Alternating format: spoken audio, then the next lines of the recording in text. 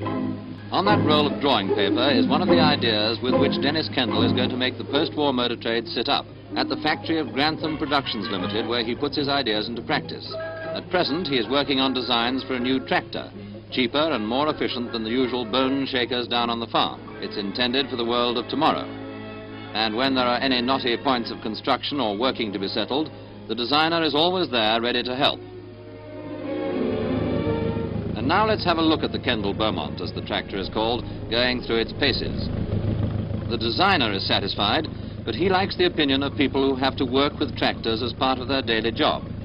And if one of those people is an attractive land girl, so much the better for us. Well, she's an expert on tractors, so the performance of the Kendall Beaumont had better be good. Yes, the land girl seems as pleased with the machine as its proud designer does.